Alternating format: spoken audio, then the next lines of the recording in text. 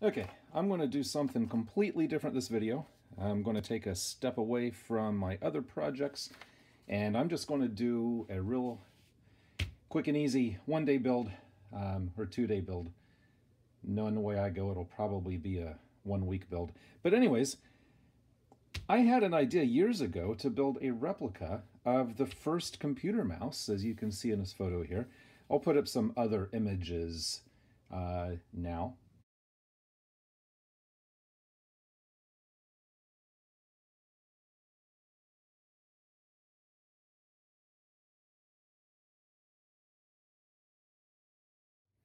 So there's lots of images online, and I want to build a replica. Now, I don't want to, I don't know how the electronics inside works. So I'm going to cheat a little bit on the internals.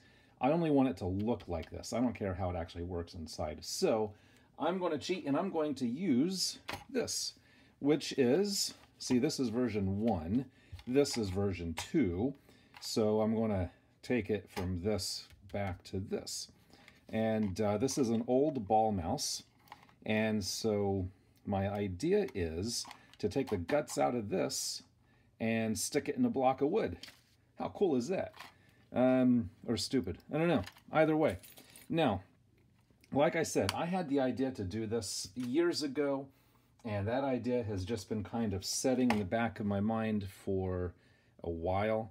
And for some reason, it just kind of came up again.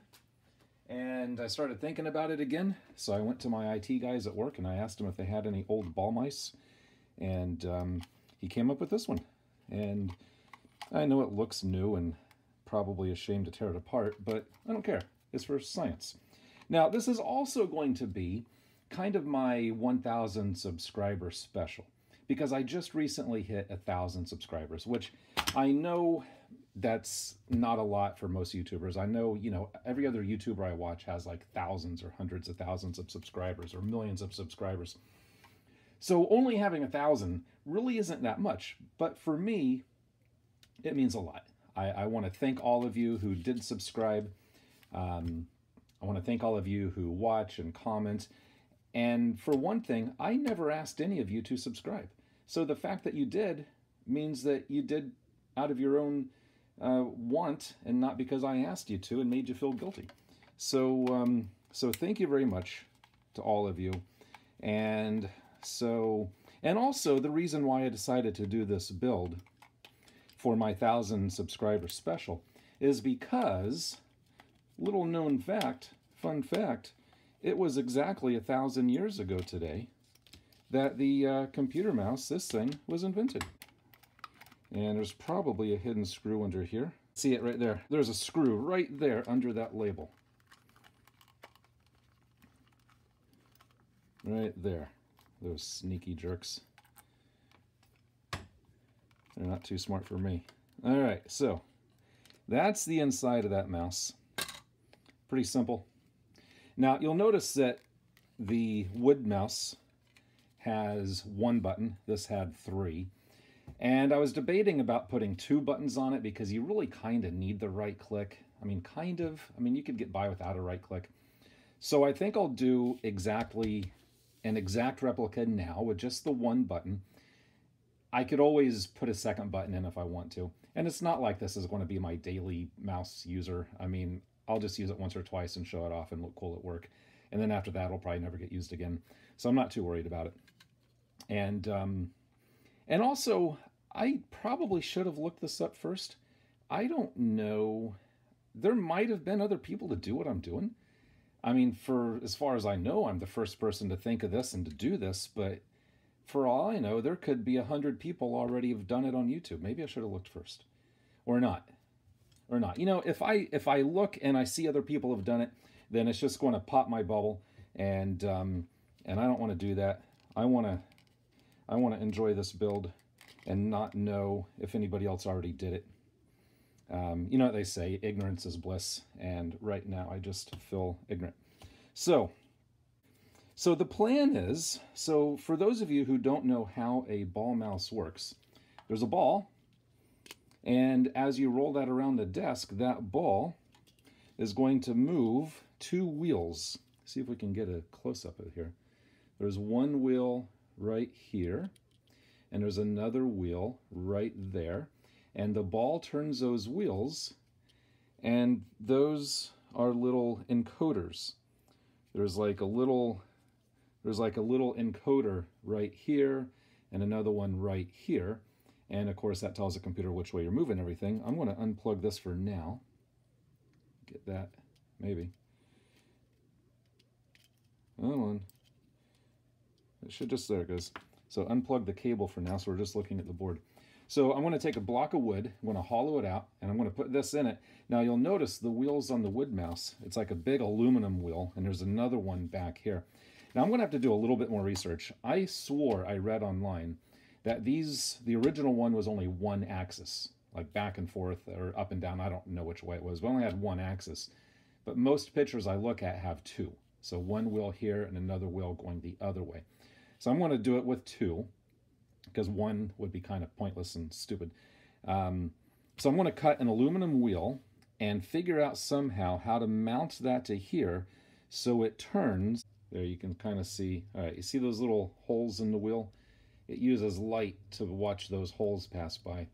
So I'm going to hook up those aluminum wheels. One will turn this one will turn the other one, right there, that right there. I don't know exactly how I'm going to do that yet. I'm going to have to figure more stuff out, because I'm doing this just like I do pretty much every other project. I just start before I even have a clue what I'm going to do with it.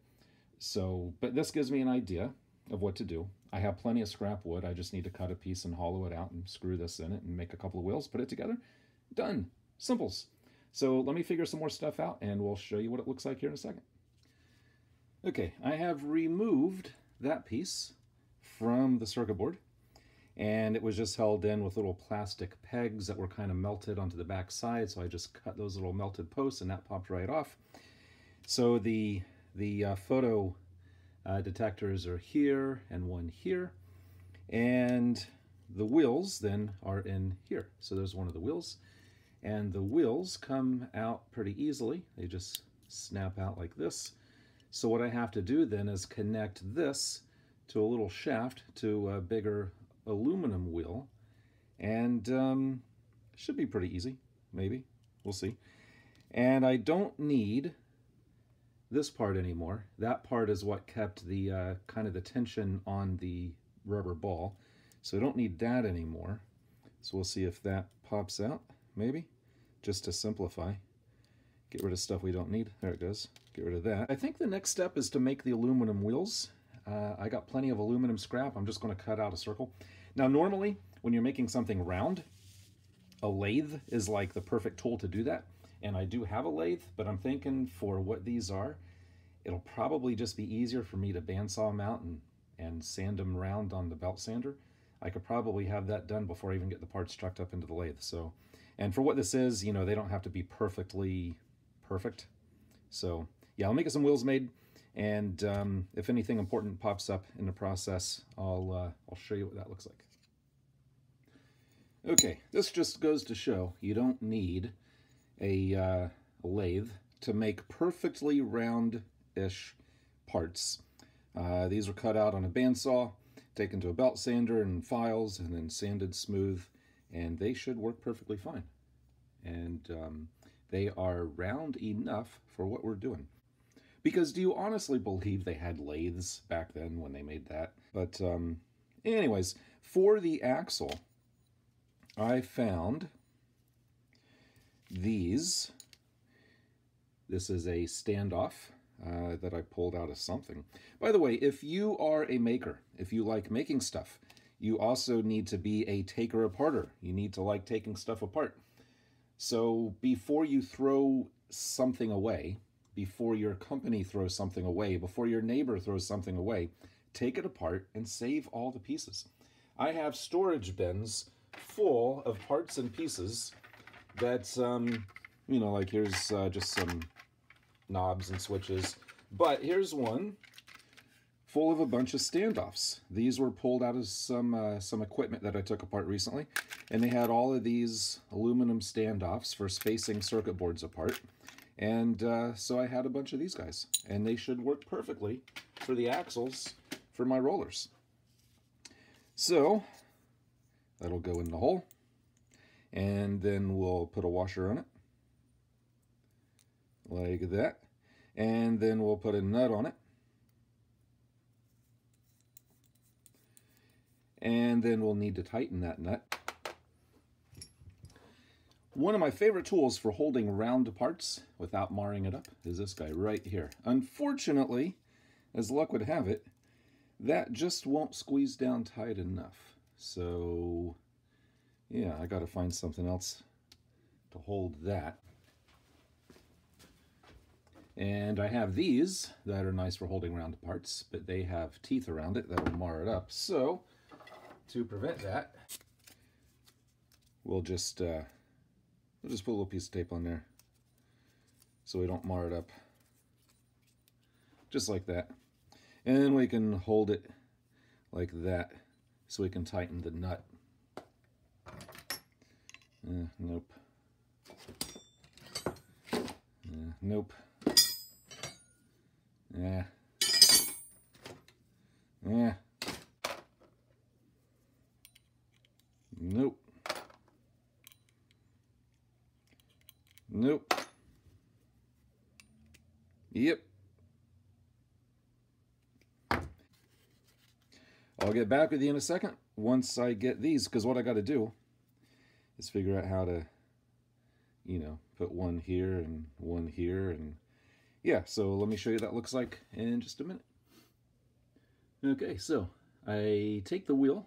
So there's one that I have not modified, and here's one that I did change.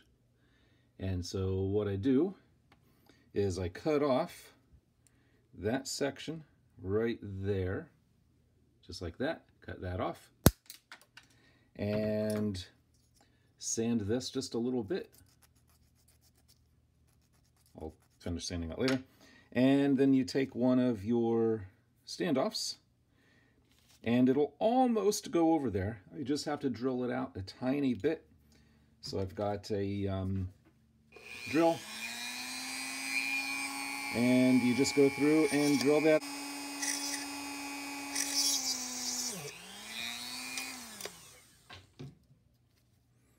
And then it will, yeah, starts to go. I'll just need to sand that shaft a little bit more so it fits in there, and then that'll be ready to go together, just like that one. And then we'll put them back in the cage. Okay, so here's my first problem that I should have seen coming. So, first off, this is normally the front of this board, but it's going to have to be the back of the board because the way I wanted to drive that roller here, so there's the roller. I wanted to drive it from that side because I figured that would be easier. Plus, when the ball is in it and you're running it left and right, that shaft turns opposite direction of the ball because they're, you know, doing this. I'm directly driving it, so now my left and right would be backwards unless I flip the board around backwards. So that actually works out pretty well. And to couple the wheels onto that shaft, I could use a little piece of this tubing. That tubing actually goes over those threads like perfect. And so I could then connect the other end of that tubing to the back. You know, I'd push it on more, obviously. And then that'll drive the wheel like that. But if you guys are as observant as I am, you'll notice that those two shafts interfere with each other. So one tube would hit the other tube.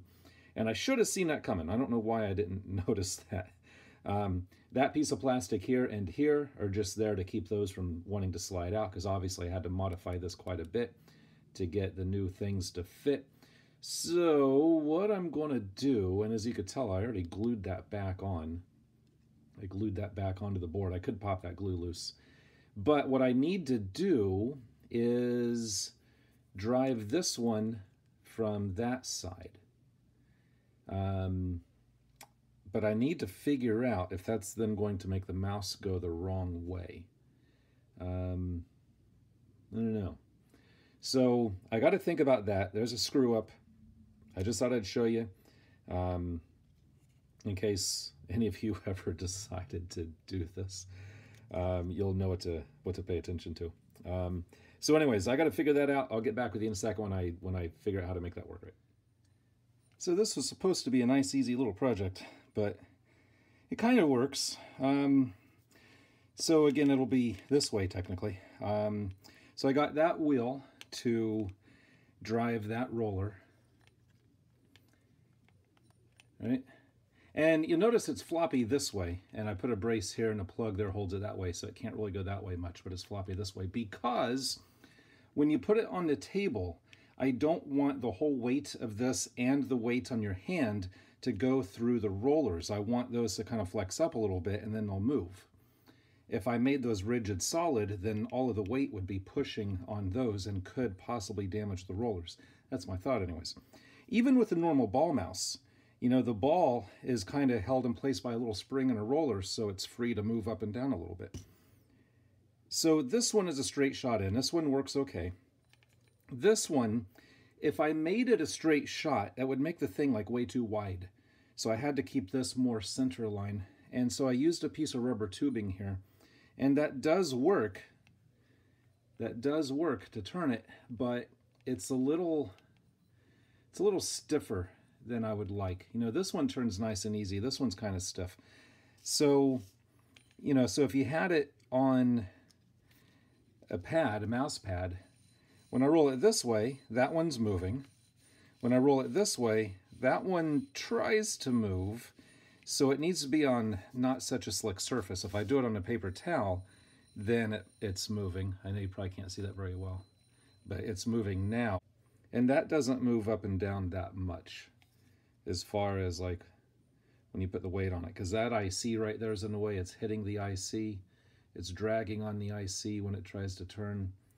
So yeah, or what I could do, I think I just had a brilliant thought. What I could do is make those solid so they can't move and flex around and have this whole thing like on a spring. So when you push down, like little springs in the wood block will push that down, so those will make contact on the pad, but they won't be holding the full weight of your hand. I think that's the way to go. All right, so I changed this a little bit. I had some plastic tubing that the aluminum shafts fit through pretty much perfect.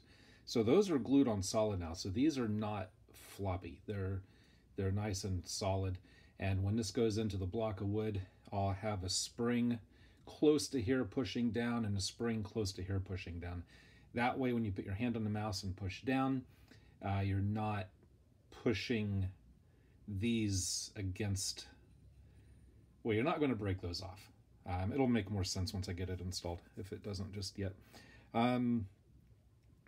So, and it works.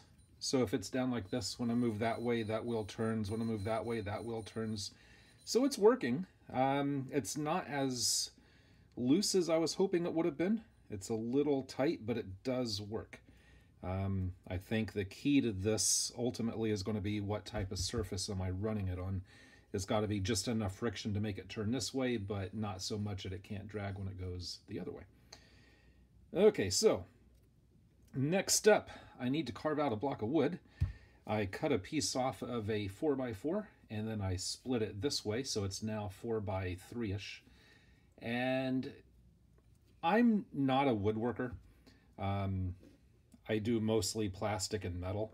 I don't really have a whole lot of woodworking tools. I cut this with my bandsaw, which did okay. So what I need to do, I need to get this down to the line, and I need to hollow that out so this will fit inside. So without any really good woodworking tools, I guess I'll just start with this.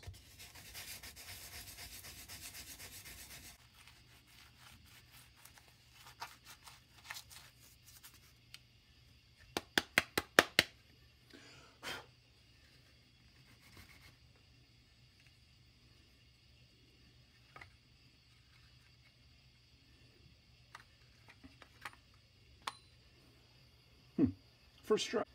Okay, so when I was hollowing this out, since there's end grain here, and it was kind of thin, it broke a chip out, and when it first happened, I got a little irritated, and I super glued it back in. I put some sawdust on it and pressed it in and fixed it. But then I realized that when I look at the photo of the thing I'm trying to recreate, well, it's got a piece broken out here.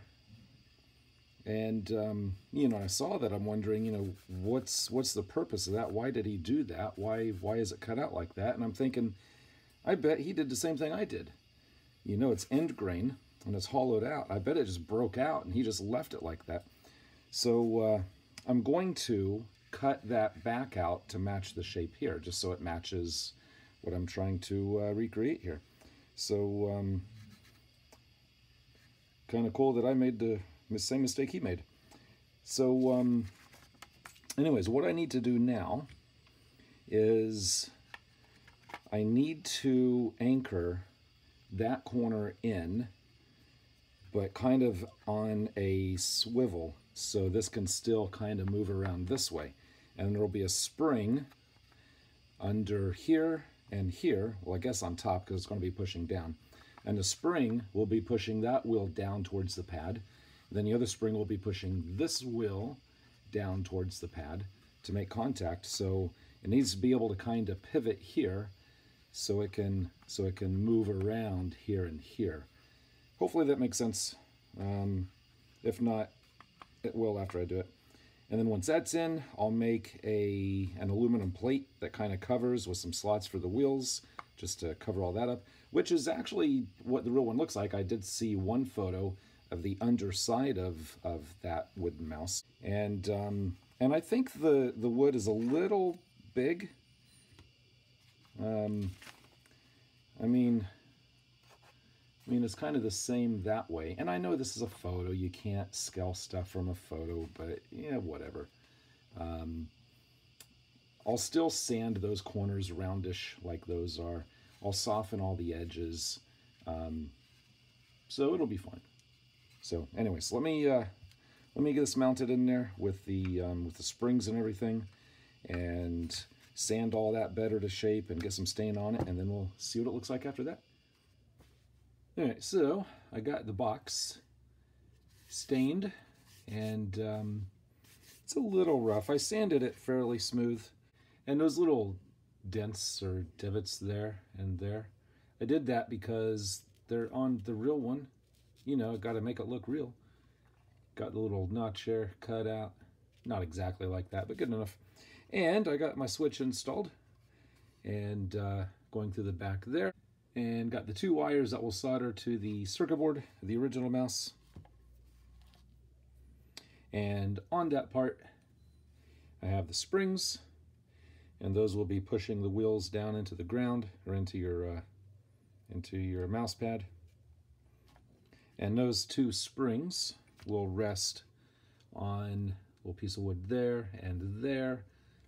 So when we put this in, notice I also added a few blocks, one here, here, little thing here, and there, and I'll show you what those are all for as we put this in. Now these wires, so normally this is the left click here.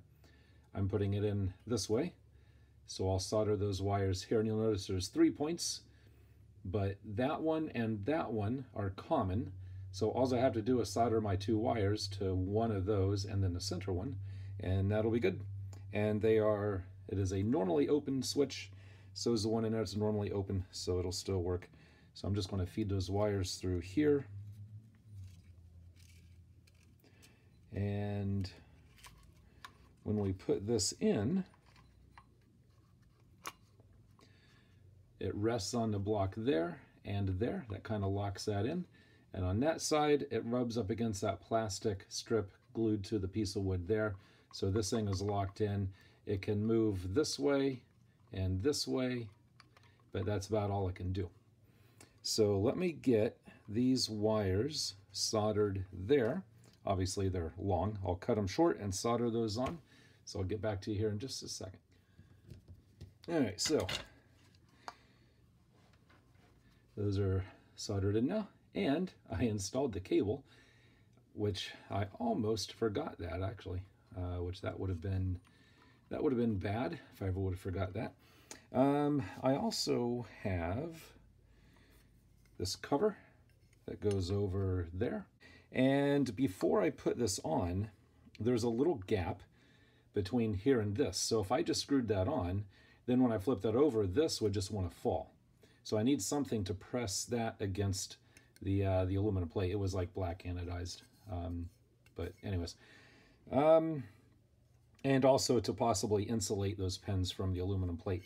So I was thinking I would try a piece of foam.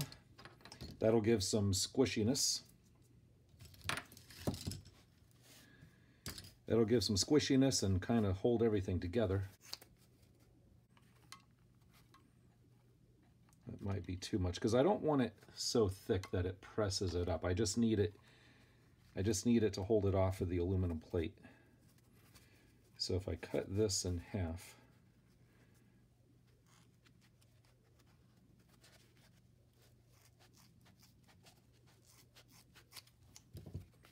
like that,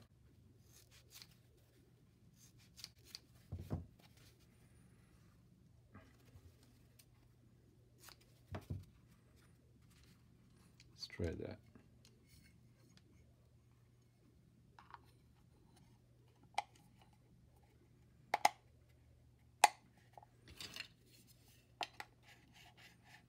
Perfect. So notice that wheel sticks down, but as soon as you put your hand on the mouse and move it, that works. And then that one. So we'll screw this down.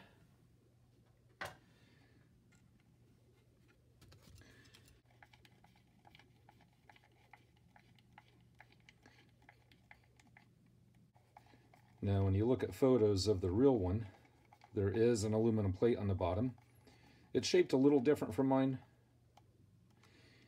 I don't think it has this portion here, but I wanted at least 3 screws holding it on, and I can't put one here because if I would have put a block here to put a screw in, it would have gotten in the way of putting the donor mouse in. So that's why it is the way it is. And I guess I could take that corner off here, maybe. Because again, when you look at the photo here, there's nothing back here. And when you look at mine, you can see the plate there. So I could cut that off. You know, I could cut that off here, cut that off like that. Probably be a good idea to do that. But for now, and I should probably do something about that. That was kind of junky the way I did that. Probably put some RTV or something in there, or a rubber grommet or something. And finally, I need a red button. Now, I don't have a red button, but I have a black one. That'll be good enough. So there's my button.